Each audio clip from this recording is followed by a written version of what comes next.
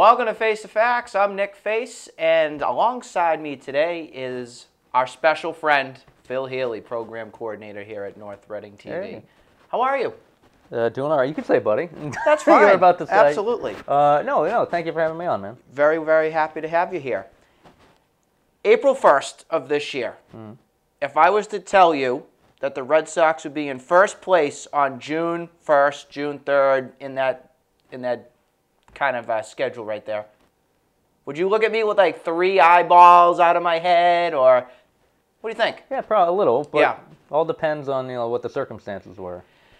I'm still speechless on what we've been able to see so far in this 2-month sample, basically, of the Boston Red Sox right now. Just a little bit of an overview on how the team is. We're 32-22 as of this date right now. We'll keep it a mystery so people don't know when we're taping this. Yeah, sure. They have a .593 winning percentage. They are 18-10 at home, which is excellent. We have not had a winning home record since 2013. Oh. And they're 14-12 on the road. Right now, they have a 1-game lead on the Orioles in the division.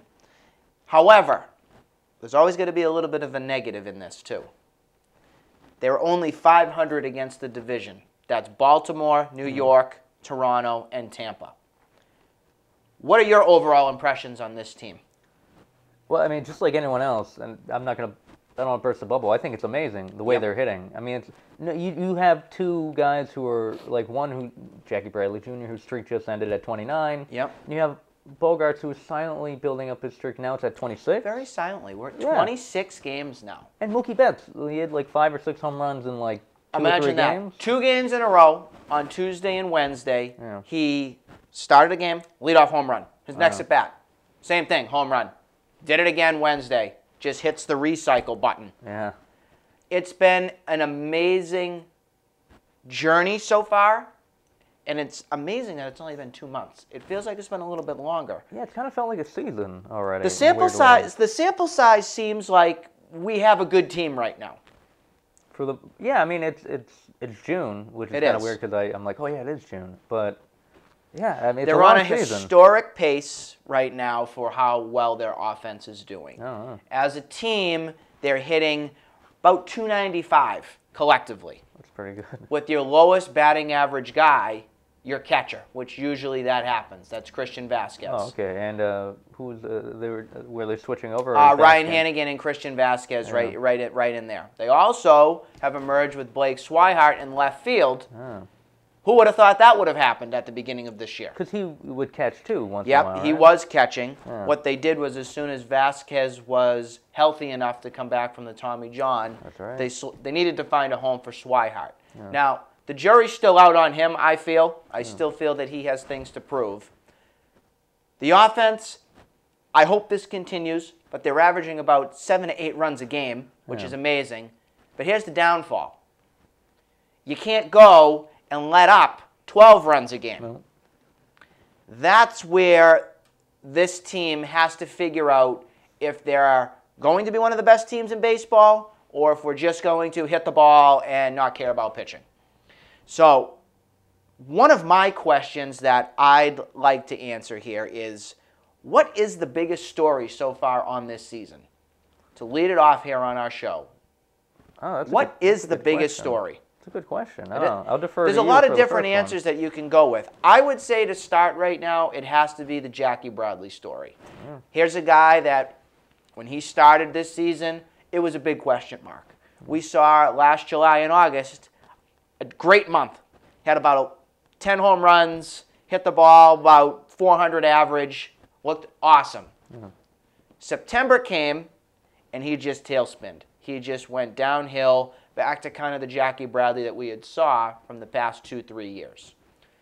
Fast forward to this year, it's been a completely different player, a more focused player, a guy who's trusting himself in his ability of hitting the ball to all fields, and somebody that has been a legitimate threat in the lineup. In my opinion, even before the 29-game hitting streak, I'm getting choked up about it. Jackie Bradley, to me, leads the Red Sox in the fairy tale story of the season so far. Yeah, he just got awarded, I guess, Player of the Month for AL Player of the Month for May. Yep. Yeah, no, he definitely is, man. I mean, there's so many like him, Wright, Yep. Like the knuckleball pitcher is a great. That's story. a bright side right there. Yep. Even though he's only won he's like 5-4. What is he? He's like. Amazingly, he's 5-4, Yeah. but he has a 2.30 ERA, Yeah. which that right there is what you need to look at more. Yeah. A lot of people focus in on the win-loss record. It doesn't mean anything. Yeah. What it means is Stephen Wright has had the most quality starts in all of baseball, and he's leading his team into some sort of a victory.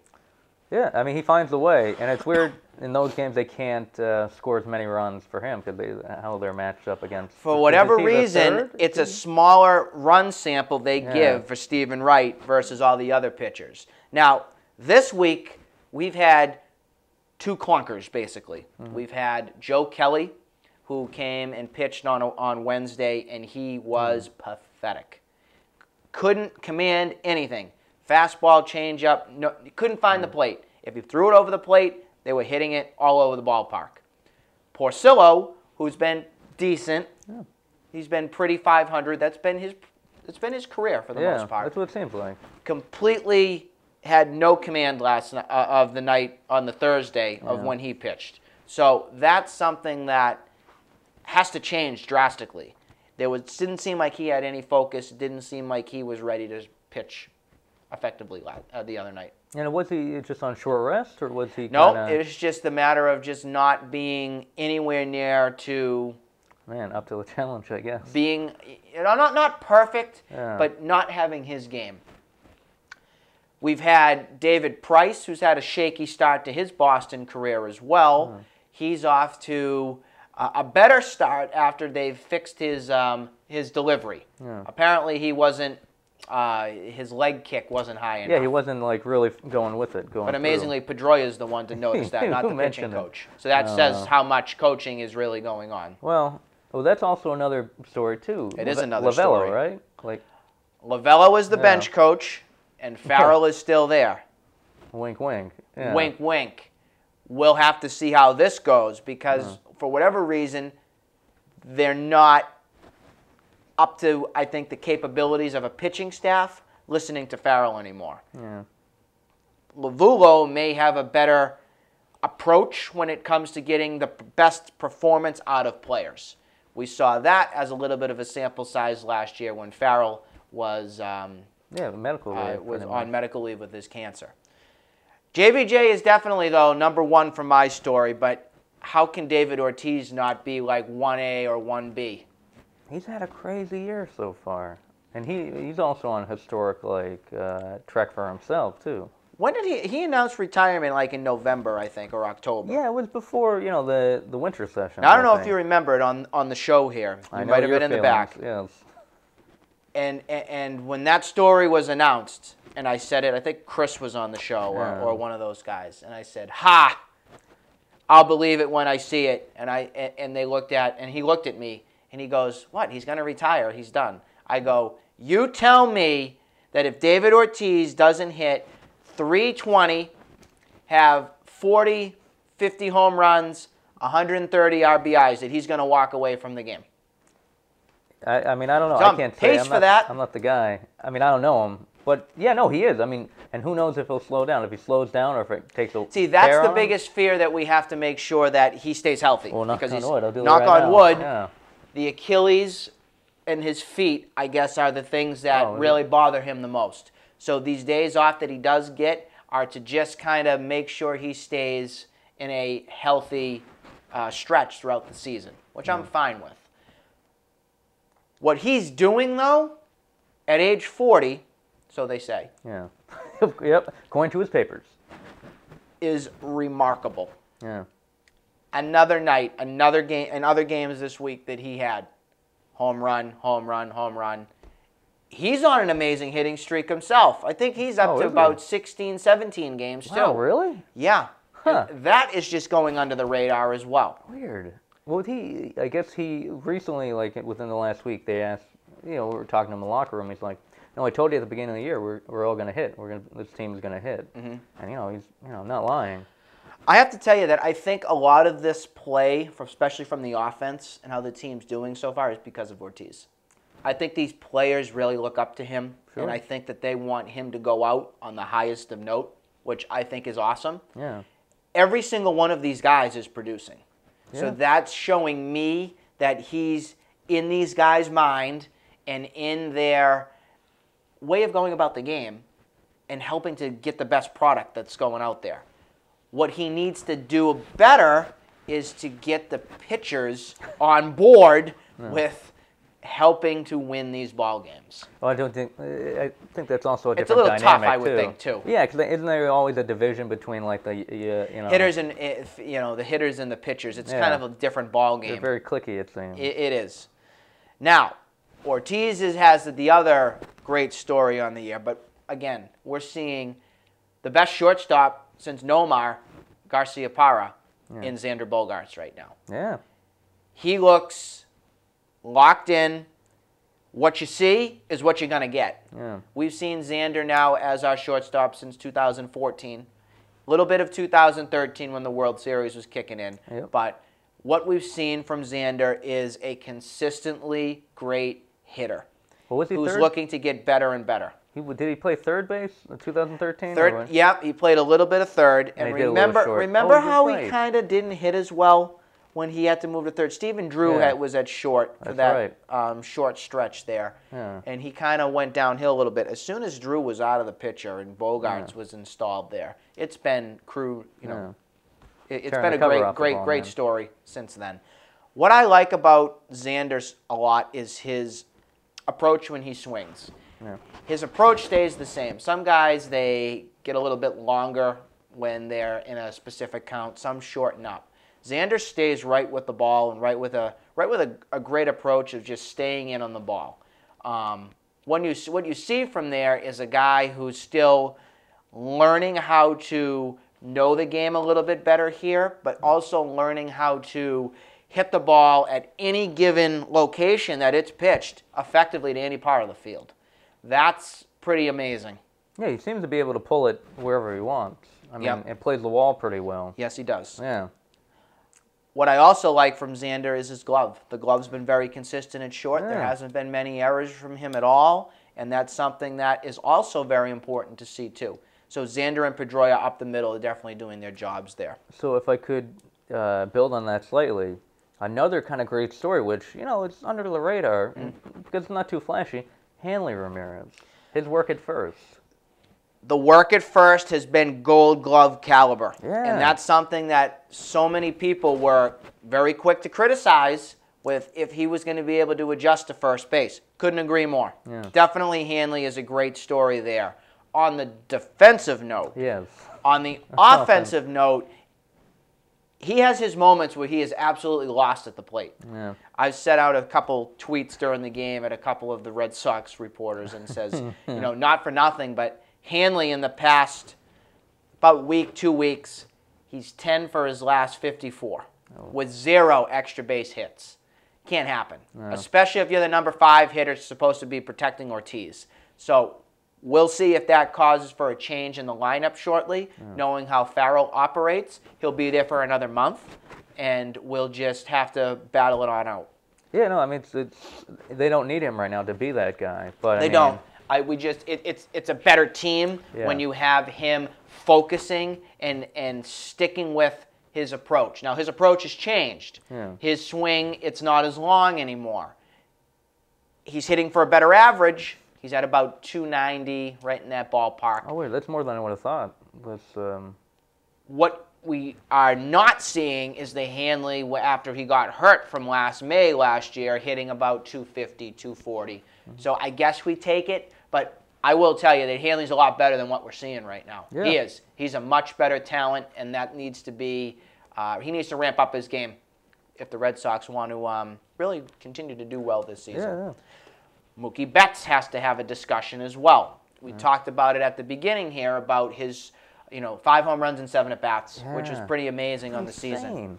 What a lot of people don't understand, and what was pretty crazy, is that this whole offensive explosion that's basically happened this season didn't really have anything to do with Mookie.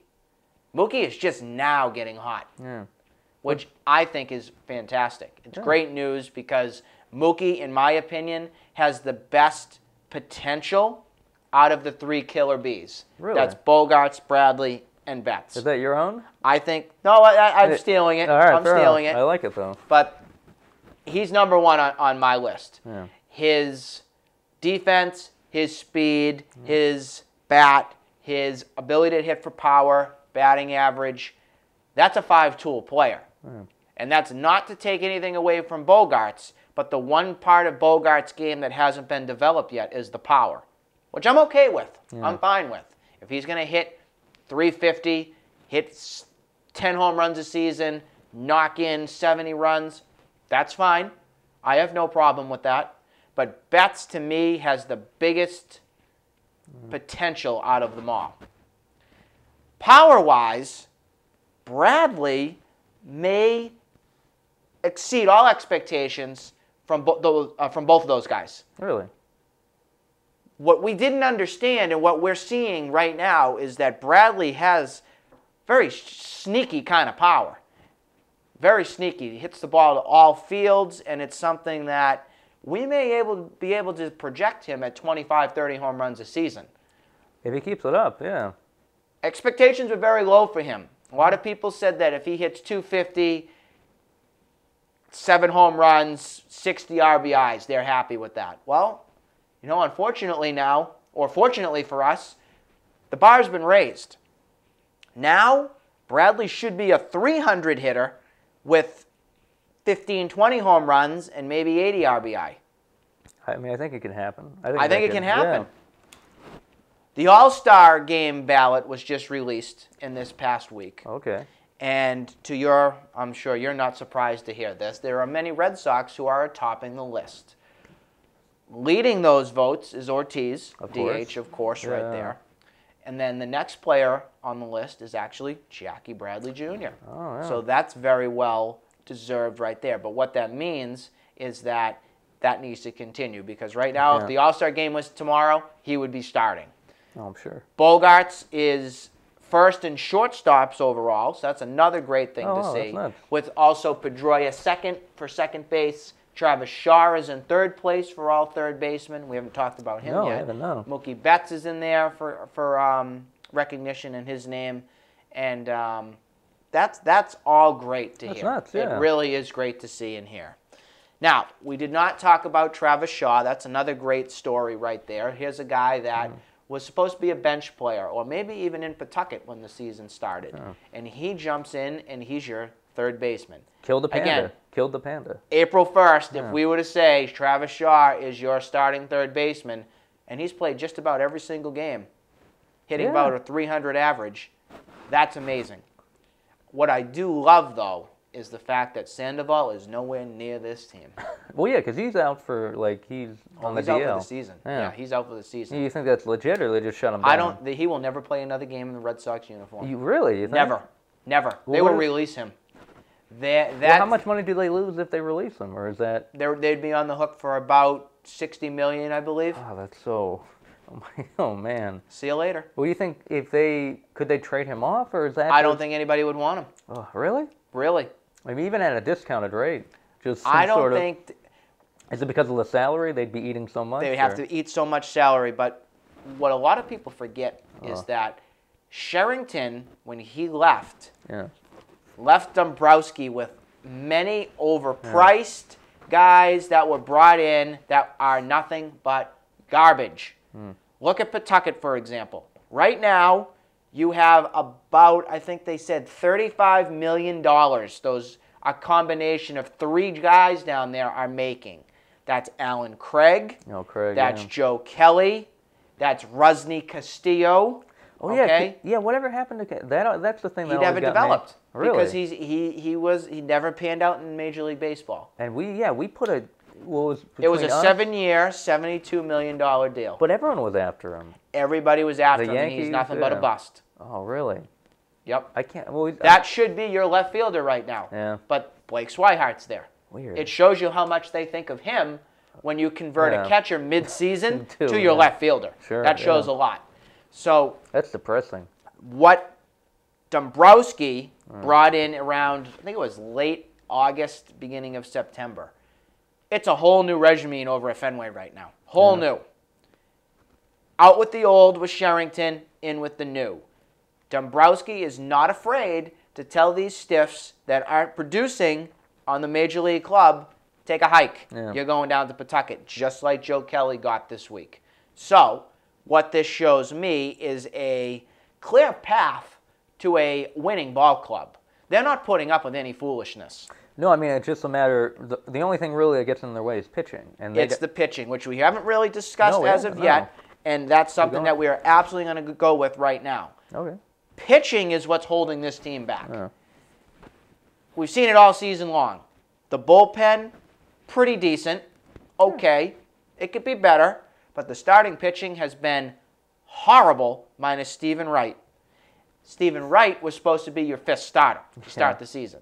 Is he the second now? Second or third? Oh, I would even put him as the ace right now, tell you the truth. How he's pitching? Yeah.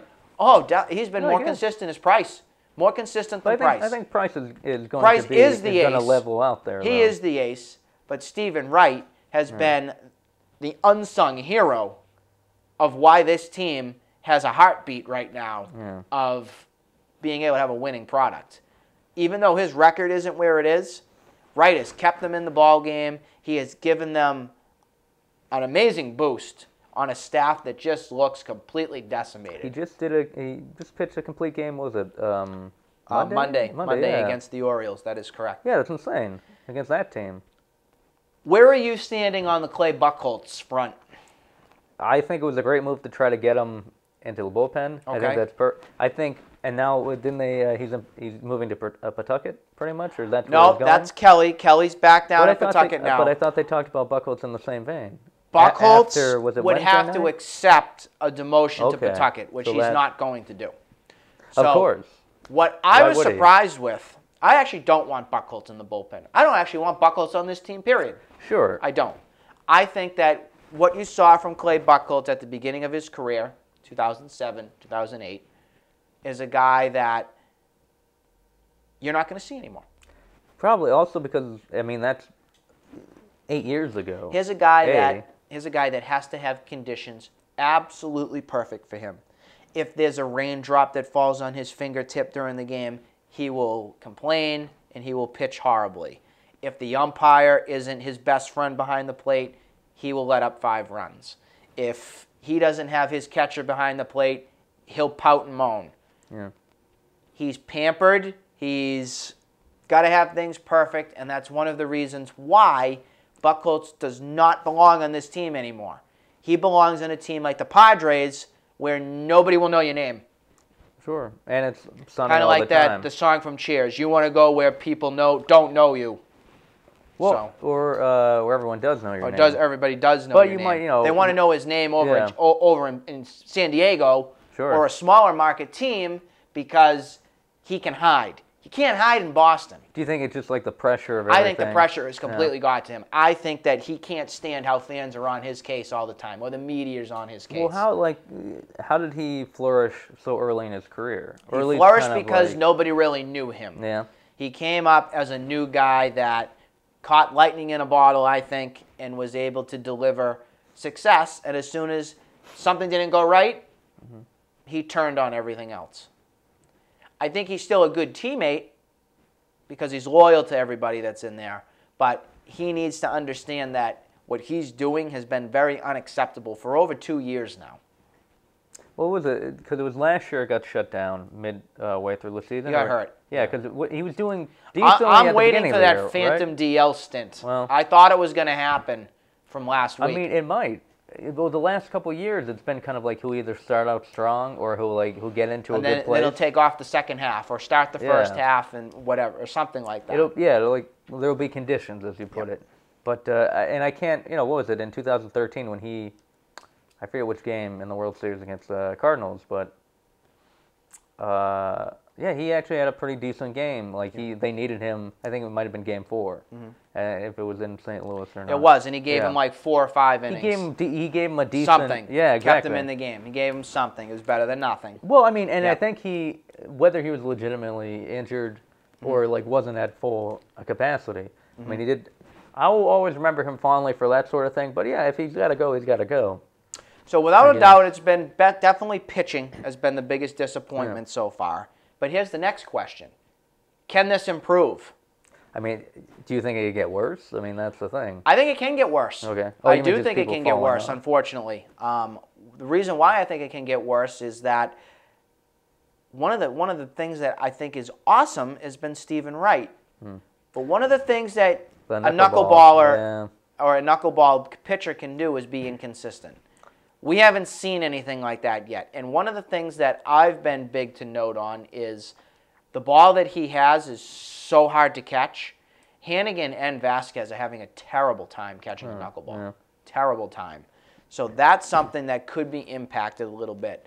David Price, I think we're going to be okay with. I think that's fine. But the big problem is that there's so many teams out there right now that don't have pitching for us to trade for. Or if we trade for them, we're going to have to get rid of some guys that we may not want to. Yeah, you're talking about Mookie Betts. You're talking about. I'm talking about Mookie, Bradley, Blake Swihart, all these guys that are probable names that teams would probably be interested in. Now, there are 3 names that I know of right now that are available. The question is, at what price? Yeah. We have the Braves' Julio Teheran, and he's been a pretty good pitcher for them. Braves are a terrible team. That may be one player that could come in. Here's the problem. A National League pitcher coming to the American League East is very dicey. Would you say our division, the AL East, is kind of the most offensive heavy? With Toronto, absolutely, and what Baltimore, we just saw from Baltimore, yes. The Even wild card of Tampa's this not is bad. the Yankees, and the Rays are leading the league in home runs, Like which is crazy. Yeah. So, yeah, I do think our division is very tough. Yeah. So we do need the best pitching that's there. Another name, which is a very familiar name, and we had him from last September when he got signed to a minor league deal, came up, kind of reinvented his career. That's Rich Hill. Oh, Rich okay, Hill's yeah. playing for the A's, and he's had an amazing season so far. My issue with this, though, is the Red Sox could have just had him by signing him to a contract. Will the Red Sox give the A's prospects for a guy that's 36 years old and you don't know what is in store for him? I mean, it's not really in their DNA right now to do that. That's risky. Yeah. That's risky. Do I like Rich Hill? I like Rich Hill. But you got to look at the sample size here. It's not long enough, in my opinion. The guy that I personally would have traded Sandoval with, this was before the season started, because San Diego actually wanted him more than the Red Sox before that happened last year. James Shields. Here's a guy that's been with the Tampa Rays. Yeah. He has AL East experience. He knows these hitters. The problem is he's older. He's very hittable right now. He's a fly ball pitcher, and that might not develop well into Fenway Park. That's dangerous. But he's a quality arm. He is going to give you innings, and that's something that the team desperately needs right now.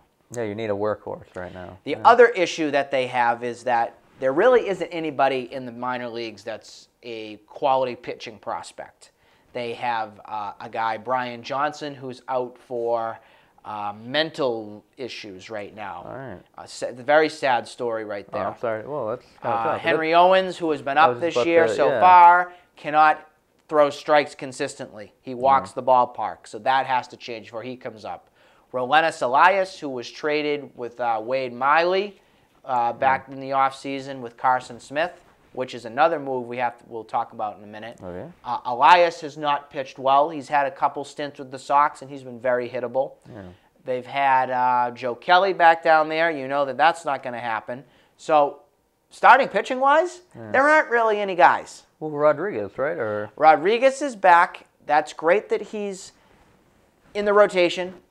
He's still restricted a little bit. Yeah. But this weekend series against the Blue Jays, when you have David Price, Stephen Wright, and Eduardo Rodriguez lined up as your big three, they ought to take 2 or 3. And if they don't take 2 or 3, they're in trouble. Is it in Toronto? It's home. It's home. It's home. Okay. Toronto took 2 or 3 last weekend. Yeah. So the Red Sox must take 2 or 3. Yeah. Or there's going to be a lot of question marks raised about what the direction of this team's going to be. Next week, they go to San Francisco. They have a 2-game series, Tuesday, Wednesday. And then they Who go and play. Do you know who? Oh, well, I guess we wouldn't know. I would love to see a Bumgarner. I'm not sure who the pitchers will be yet. Yeah, I think that would be a good matchup. If it is Bumgarner, wouldn't it be cool to see the offense go up against him? I'd like to see that. That's a good test. And then they play the Twins, who are not off to a great season so far. So that gets a little easier right there. But the big thing here is pitching must improve. Yeah. Long story short, that's what they have to do. Now, one of the big concerns on why the depth is being tested, injuries aside, they've been okay, but there's one major blow that's going on with the team. That's Carson Smith. Yeah. Back in the offseason, one of Dombrowski's first moves was trading Wade Miley to the Seattle Mariners. They got Carson Smith, who had a phenomenal season last year. Great setup man in Seattle. And Roenis Elias. Two guys for a pitcher of Wade Miley's caliber who gave them 6-7 innings basically every time. Yeah. Just got up there, threw the ball. And he's doing actually really well with He Seattle actually right is now. doing pretty well with Seattle. So I actually liked the trade when it happened because I really wasn't as big of a Miley fan because I thought they could do better. And he fluctuated. Well, looks like that trade is not going the Red Sox way because Smith being out really hurts the bullpen. Yeah. Right now they're relying upon 4 guys or maybe 5 that have a tendency to break down. First is Robbie Ross, who came in and blew it last night, basically.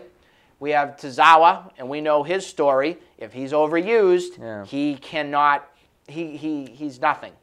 Koji, who's 40 years old, and Craig Kimbrell, who can never be trusted for anything more than a 3-out save. That's your bullpen. Well.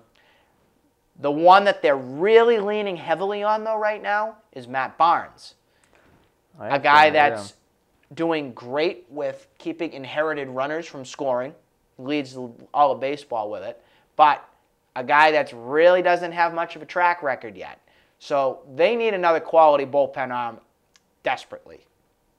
Or, I mean, would you convert any of the failed starters to that? The only one I would be Kelly. That's what I was thinking. The only one I would be with Kelly, and that's a question to see how he would produce on that. And they've been talking about that since they've acquired him, pretty much. Yeah. Like, because, I mean, he was supposed to be kind of a young quality Cardinal, you know. Well, Farrell had a good statement after he got demoted. He goes, he has an amazing arm, golden arm, but if you can't just throw a ball 98 miles an hour. Yeah. It's got to have movement. It's got to have command. It's got to have better results than what we'll put up. So maybe they'll convert him into a reliever at Pawtucket. We'll have to see.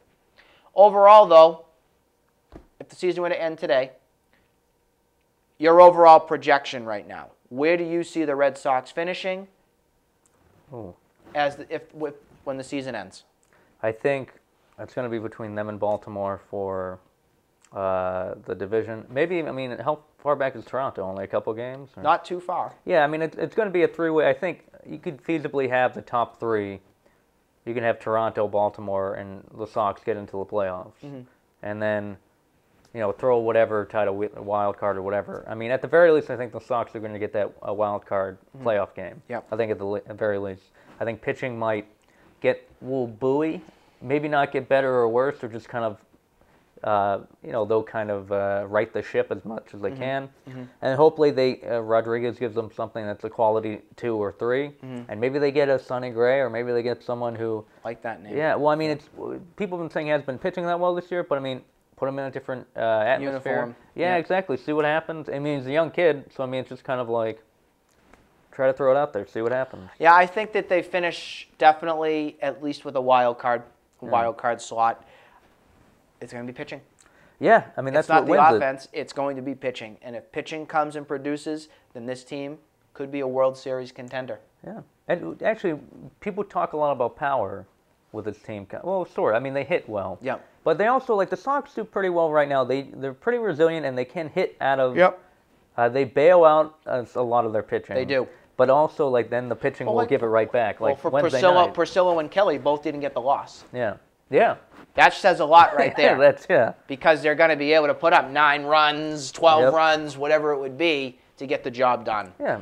So we hope that they continue to get the job done. We really do, because they're a fun team to watch. They're exciting. They just got to get that next level for pitching and all. And who doesn't want to keep watching the Sox in August? You know what I mean? With meaning. It's been very hard the past 2 summers without any Red Sox. It gets really dull and boring around here. It's true. And we get spoiled. We do get spoiled. And we'll always be spoiled. Yeah, we will. That's right. Well, Phil, I want to thank you for coming on for Face the Facts today. No worries. I really appreciate it. And we'll see you again next time, again, on Face the Facts. We'll see you soon. Bye-bye.